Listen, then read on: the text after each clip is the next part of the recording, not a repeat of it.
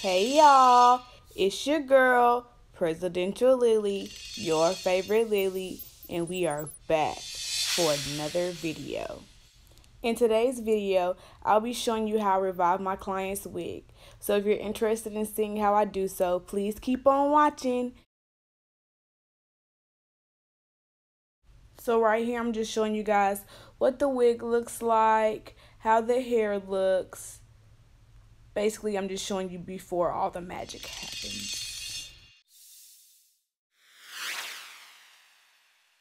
So the first thing you want to do is brush out and detangle the hair thoroughly before putting this hair in any kind of water. It is always best to go ahead and detangle the hair before placing it in any kind of water because the water can go ahead and lock in any tangles that are already in the hair.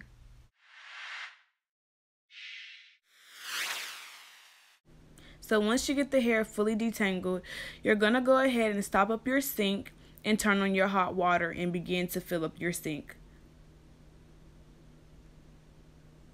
Make sure that the hot water is all the way up. You only want to use hot water. You want this water to be extremely hot. So now I'm going to go ahead and place the hair into the hot water. What this does is the hot water is going to go ahead and break up any dirt and any product that is in the hair and on the cap, which is what we want to do. We want to ensure that all the dirt is off the cap, especially just because that's what touches the client's head.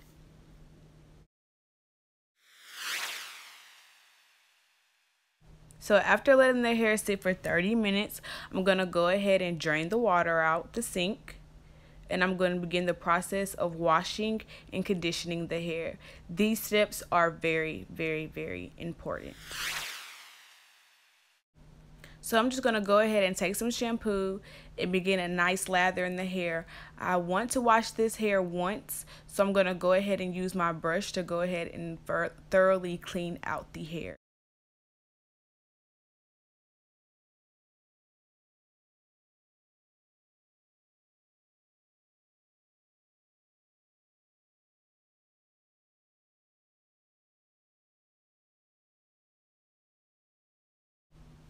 So this part right here is very vital. This is a wig. A client wears a wig. This is a spandex dome cap.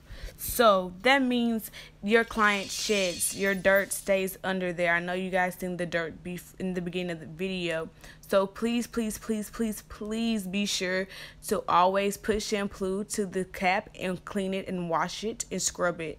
Take your time with doing this because you do not want any mildew or mold to grow on the cap and then touch your client's head. That is very dangerous, clearly, guys.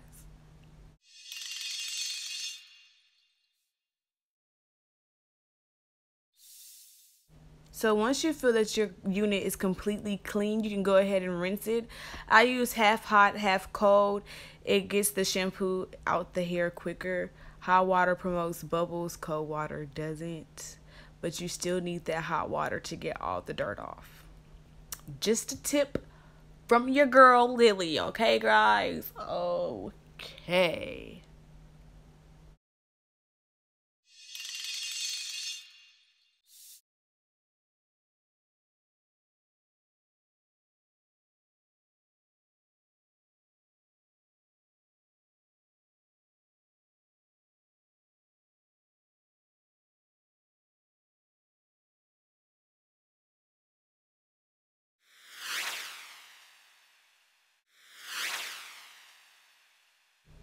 Now I'm going to take my conditioner and place it throughout the hair, making sure that I massage it into the hair and get it on each and every strand.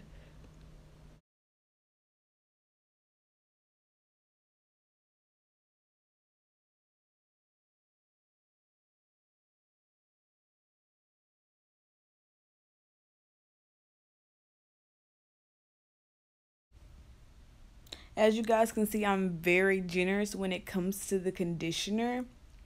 I just want this hair to be very moisturized. And this is where I'm going to go ahead and start adding in this tea tree oil, because the ends of the hair were specifically dry. So I want to go ahead and put all my focus into those ends and add that extra oil.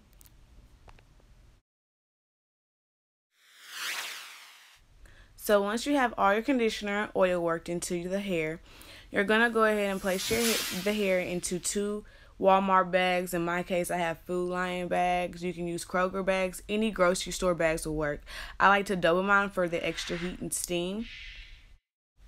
Then we're going to go place the hair in the microwave for 2 minutes at a time with 2-minute breaks in between.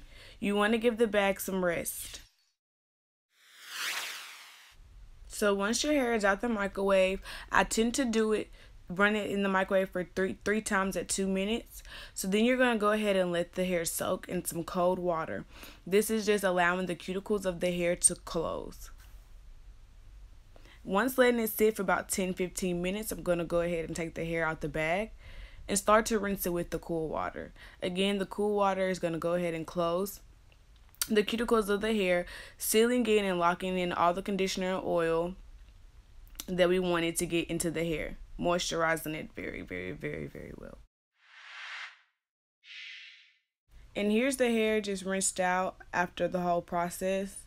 As you can see, it's really, really shiny. It looks really healthy.